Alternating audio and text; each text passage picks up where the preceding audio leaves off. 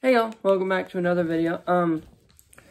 So this one might be a bit shorter because these next 2 pages are technically not numbered, but they are their own special, like, notes pages. You'll also notice my Christmas lights are gone. It is, currently, for me, because I record these the night before, so it is currently January 12th. I think it's 12th. So, yeah, and it's coming out on the 13th. So, yeah, Christmas stuff's gone. Christmas is done, it's over with, but let's not be sad, because there's a new one every year. I mean, so, wait till November at the least, and you're good, right? Always have another Christmas to look forward to. Anyhow, let's go ahead and get started with this. So, Isaac made a difference. Isaac was the only child of Abraham and Sarah. Growing up as an only child carries with it certain benefits. For one thing, sharing is just a concept you learn, not a life and death struggle as in most families. Only childhood also includes special challenges. You get all the attention, sometimes too much. Isaac had the added factor of parents who were old enough to be his great-grandparents. No wonder he had some special problems later when he became a father of twins. Isaac was a promise as well as a person. He had to learn to live with that fact. He was the first installment of God's promise to create a nation through Abraham. For instance, one day his father told him they were going on a camping trip.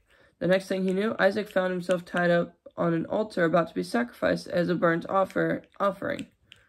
Fortunately, this was only a test of Abraham's trust in God. An alternative sacrifice was provided. This is cutting edge here, by the way.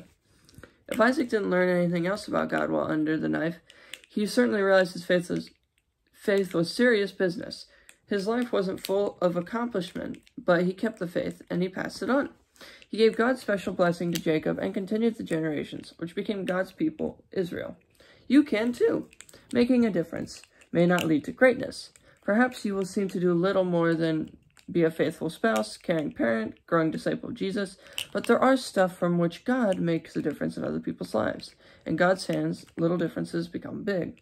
Want to know more? Read about Isaac's life in Genesis 17:15 through 35:29, Romans 9:7 through 10, Hebrews 11:17 through 20, and James 2:21 through 24.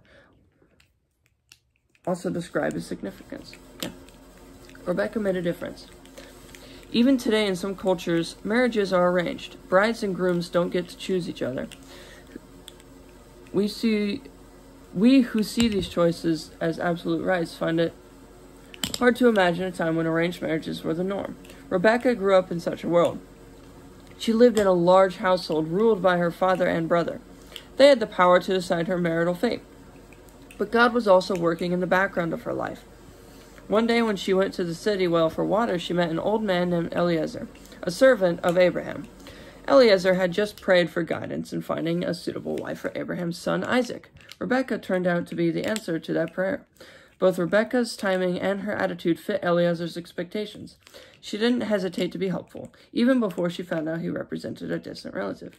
Cutting edge. After Eliezer met her family and explained his mission and the events at the well, Rebekah's father and brother realized God was arranging these events. They agreed to release Rebekah for marriage with Isaac. Gifts were presented. Return travel arrangements were made. Then Rebekah was honored with final veto. Will you go with this man? Genesis 24:58. Her simple affirmation took God's plan for the world another step. She made a difference. You can too. Rebekah had a lot to learn. She made some major mistakes as a wife and a mother, but her early and beautiful cooperation with God's work in her life was never undone. If we are going to make a difference in our tomorrows, and if we are going to cooperate with the difference God wants to make through us, it will hinge on what we do with our nows. What decisions and opportunities are before you now? In what ways are you seeking God's guidance about the choices you have? How ready are you to respond to his direction? Want to know more? Read Rebekah's story in Genesis 24 through 27.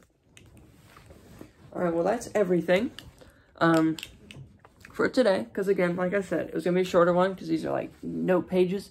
The text is a lot bigger, but next week, it'll be a bit longer. There's another note page still, and then after that, it'll be back to like 12 minutes, but that's the 2 pages. So, anyhow, see y'all next week, and thank you for sticking around.